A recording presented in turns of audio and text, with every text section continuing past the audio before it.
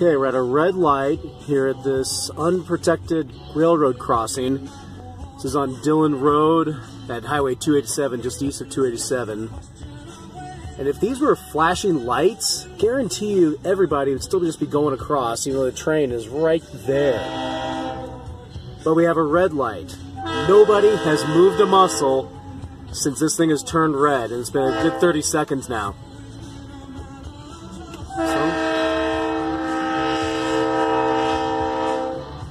So it's just interesting to note that going from just flashing signals only to an actual traffic signal with a red light will prevent people from just going across and, yeah, just putting their lives in danger, everybody making a big mess of everything.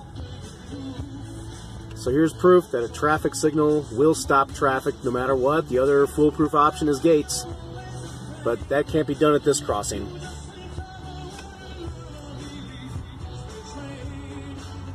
Alright, the train has passed. Now if there were flashing signals here, people would be going like crazy. But it's still a solid red light. Nobody's moving a muscle. Until this light turns green, and then off we go. So maybe the Federal Railroad Authority can put more regular traffic signals up instead of just flashing signals. It'll stop traffic more.